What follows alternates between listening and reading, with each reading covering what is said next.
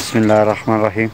अस्सलाम वालेकुम दोस्तों, बरसात जो हुई है इसमें इंसान तो और भी भैंसें भी हमारी इंजॉय कर रही हैं।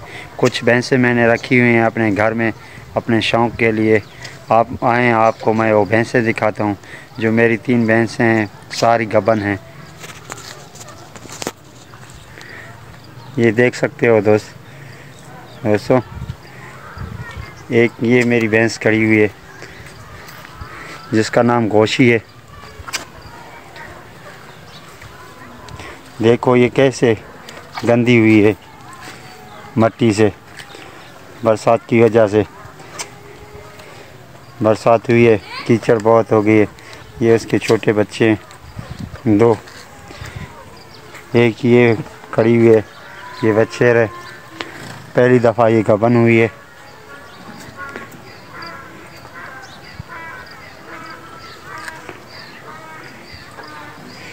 ये एक और बैठी हुई है बड़ी मज़े से।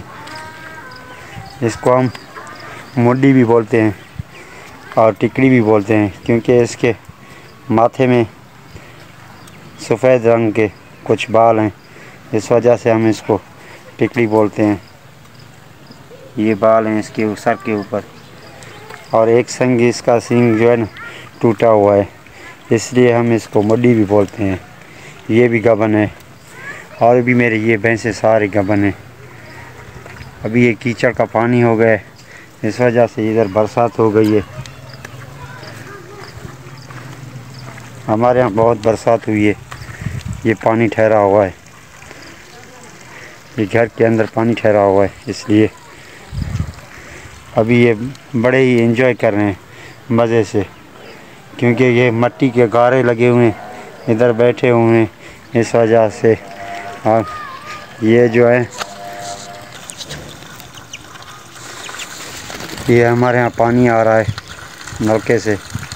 ये हमारे यहाँ तालाब की तरह खड्डा लगा हुआ है जो साफ़ पानी के लिए। ये गंदा पानी है बरसात का, और ये हमने एक खड्डा खोदा हुआ है कुएं की तरह, इसमें पानी जा रहा है।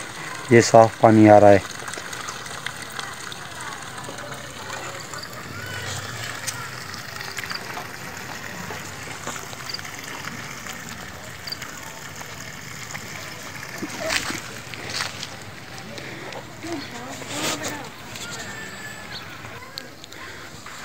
हमारे यहाँ बरसात हुई है, इस बरसात की वजह से देखो हमारे यहाँ बहुत सारा घास आ गया है। ये बकरियां ही में चल रही हैं, काले रंग की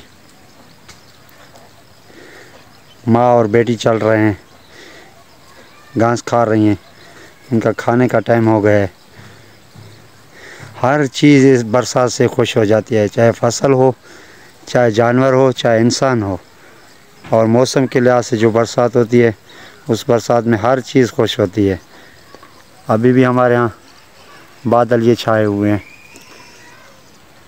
ये आप देख सकते हैं, बहुत से बादल हैं।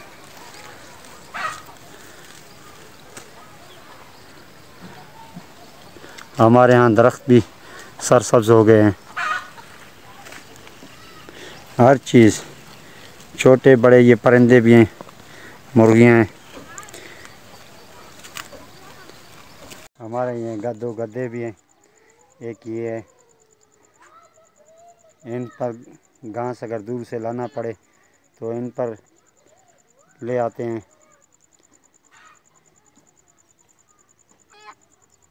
एक ये खड़ा है, एक और है, दिखाता हूँ मैं आपको। एक ये गधा हमारा तैयार है, अभी इसको तैयार किया है घास उठाने के लिए।